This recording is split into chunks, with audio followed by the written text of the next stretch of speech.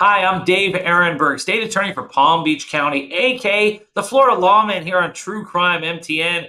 I am here with Sarah Leonard. She's back to talk about the Bryan Kohberger quadruple murder case over in Idaho, near where she lives. She's in the great Northwest in Seattle, also a fellow criminology expert. She's got those fancy degrees like Kohberger has or is trying to get, except she's not a quadruple murderer. Allegedly. I'm talking about Kohberger, not you, Sarah. You're awesome. So, Sarah, welcome back. You know, there is an article that came out. It's actually sourced by ABC News, but the Daily Mail came out with an article about it, which talks about an explosive new book that claims to reveal that the target of the Idaho murders was a particular victim, not just all of them, but Madison Mogen. And I'll read you from the article.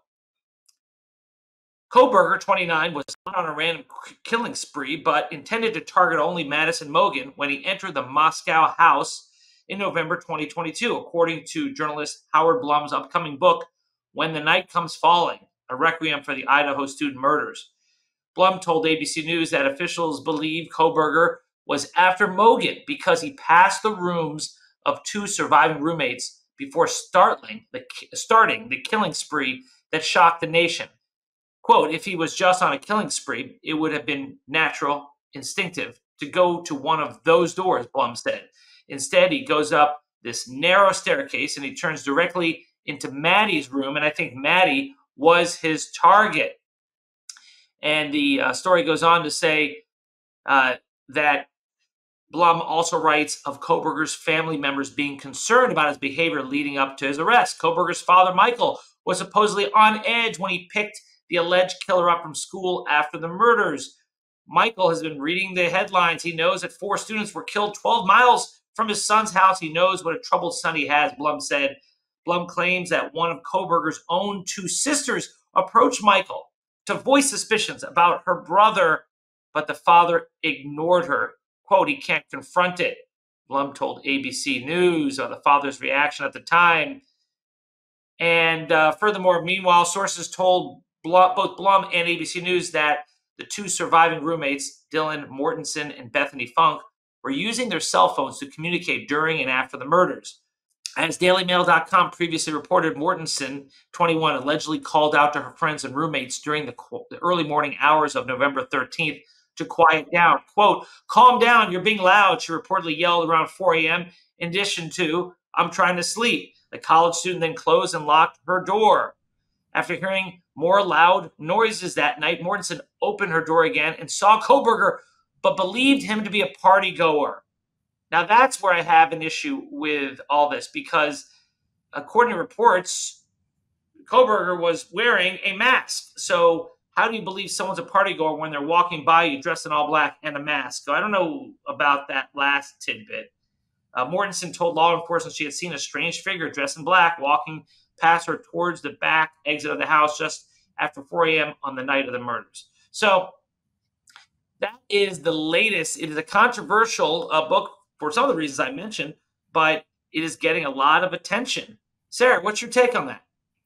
I was surprised when I saw this book come out because I thought that there's a lot of evidence that Blum must be using that maybe we haven't seen as the public. It's interesting when you think about the circumstantial evidence pointing towards him targeting Maddie, because indeed what he says is that he went past the first floor bedroom, he went past the second floor bedroom and went into the back bedrooms. Now we heard right after these murders took place that Kaylee Goncalves, his father, was saying that Kaylee had been complaining of a stalker. It never really became clear in the media whether that was corroborated or we had evidence for that.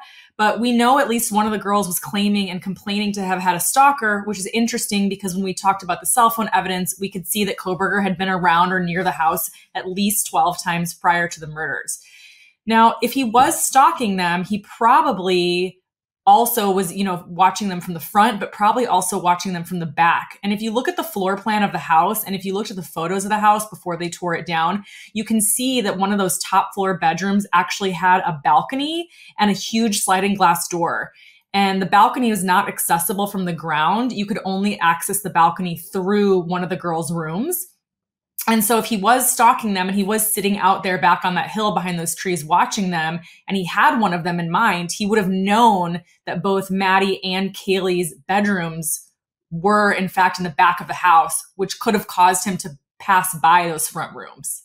It is interesting. So based on what you know about the house itself, which has now been torn down, do you think that this was likely then, that Blum has it right, that he actually passed up the other rooms to target Maddie Mogen? I think it's plausible. I think possibly with the first floor bedroom that Bethany Funk was on, I think possibly they had said that she was in there sleeping at an earlier time. I think like she got home at around 1 a.m. And so it's possible that he might have passed by that door not knowing it was a bedroom, because it would sometimes be weird to have that bedroom on the first floor where it was, because it was the only bedroom on the first floor. But the fact that he went up the stairs, he passed by Dylan Morton's room, which is in fact, where they found a footprint right in front of her room, and then went into Xana's room first. So I think it's interesting Blum said he went to Maddie's room first, because that would have implied he went all the way to the third floor, killed Kaylee and Maddie, who were in the same bed, and then came downstairs and killed Ethan and Xana, who were on the second floor. What I read was that he went up to the second floor, going into the room that he thought was Maddie's room, realized it wasn't, killed Xana and Ethan, and then went up to the third floor to find either Maddie or Kaylee. So, of course, we don't know what path he took, but I think that the path where he went into the second floor, realized he was in the wrong place, and then went up to the third floor is probably the more plausible path, because looking from the outside of the house, you can't necessarily tell that it's 3 stories. So he knew they were in the back of the house, but maybe didn't realize there was 3 floors. It's really interesting, because that would answer my question. And then why would he kill anyone else in the house? He was just targeting Maddie Mogen, and because she was on the third floor. Why stop on the second floor unless you went into the wrong bedroom? And so that's what you're thinking here. I think that does make sense. Good point, Sarah. And what do you think about the allegation that the family had an inkling that Bryan Kohberger was perhaps the person who did this? The father didn't want to talk about it. The sister and the sisters have been apparently fired from their jobs because their last name is Kohberger. They're related to this guy. So they also seem to have paid a price for this.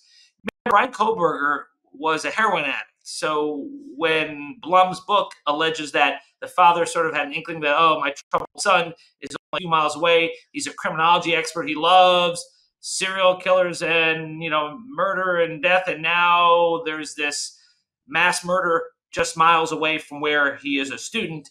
Yeah, I could see that being plausible, that the father would be worried and then come get him, right? Drive across the country, and then drive across the country again to drive him back to Pennsylvania.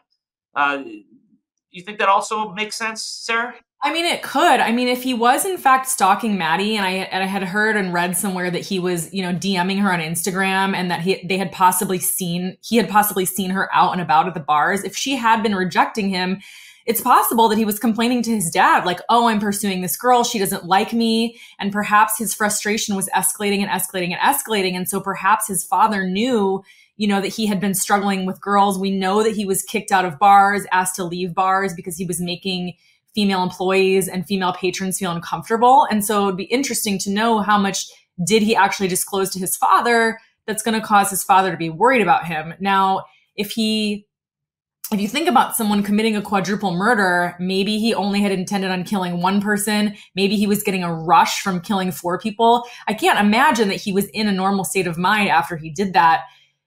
So I think the father could have been worried about him for multiple reasons.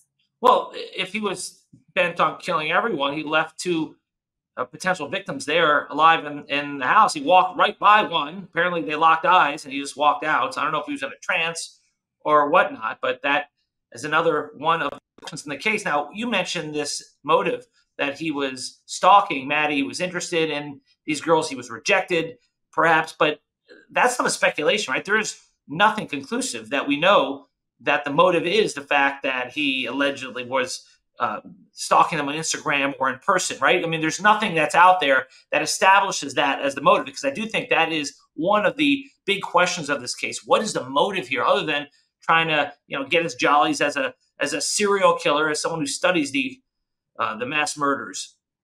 I mean, one thing that I did see in the news recently, and this is, of course, not direct evidence, but that one of the family members was working on either a foundation for like social media safety for young women. And so that would indicate possibly that family knew something that was happening on social media and wants girls to understand how to be safer in social media. Of course, that's just reaching. We obviously don't know, but this is some of the evidence that I'm really looking forward to coming out in the trial is what was in the girl's DMs on Instagram. Was he in there? Can they tell on Instagram that he was stalking their profile? That I'm really interested to hear. Right. So we don't have any conclusive evidence. We haven't seen that yet, that's what he was doing. But that's a lot of the speculation that's out there. You mentioned an interesting point about the father perhaps getting that information from his son.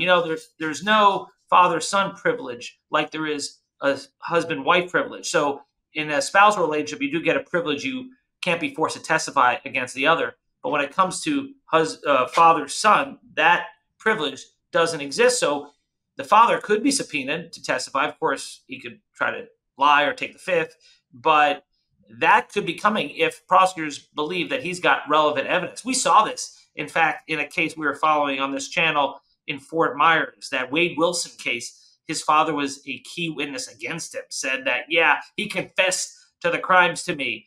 So it is possible that the father, I guess, could take the stand, but this father seems to be a lot more protective of his son than Wade Wilson's father was. Well, and it'll come down to what we see in the text messages, right? Because if he was texting his father, oh, I did something bad, I've been having these urges, these girls are rejecting me. And if, we can see those texts, those are admissible to court. So that'll be interesting too. Maybe he won't even have to testify if there's something in those messages.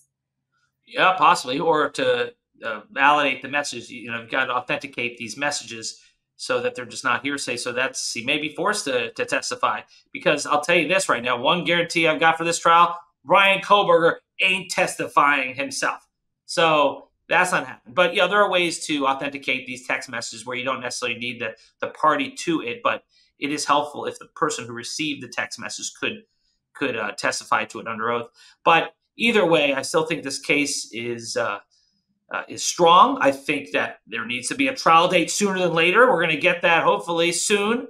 But justice delayed is justice denied. I feel for the families, and hopefully this will get kickstarted soon. I want to thank you, Sarah Leonard, for being with me today. That's Sarah Leonard. I'm Dave Aronberg, a.k.a. the Florida Lawman here on True Crime MTN. We're going to continue following the Bryan Kohberger quadruple murder case. If you like this video, please like it, subscribe, and leave a comment below. We love reading your comments. Even if you want to defend Bryan Kohberger in this, go ahead, leave your comment, and we'll see you next time.